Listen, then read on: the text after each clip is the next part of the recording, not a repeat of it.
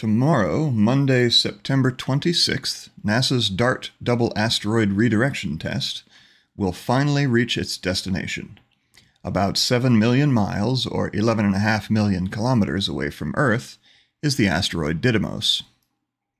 Didymos is about a half mile, or 780 meters, in diameter.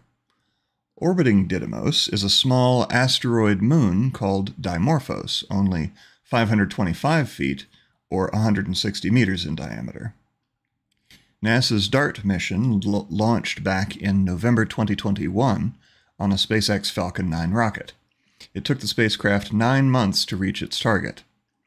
The DART impactor will crash into Dimorphos at high velocity tomorrow, after which NASA will measure the effect that the impact had on Dimorphos's orbit around Didymos.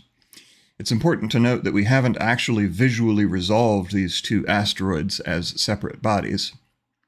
They're too small and too far away to see clearly, kind of like looking at binary star systems that are far away. In fact, the first time we see Dimorphos at all will be just a short time before the impact, as we receive images back from the spacecraft. But by carefully measuring the light reflected by the double asteroid system as Dimorphos passes in front of and behind Didymos, we can precisely measure the period of Dimorphos's orbit and thereby determine its mass.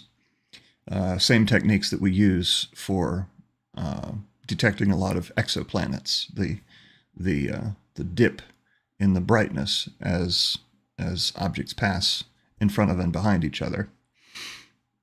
Still, we don't yet know the shape or composition of Dimorphos. Is it a loose pile of rubble like the asteroid Bennu, or is it a solid hunk of rock? Regardless of the composition, the impact is expected to affect its orbit by at least 1%. It's also important to note that this test will pose no danger to the Earth. Didymos is much more massive than little Dimorphos.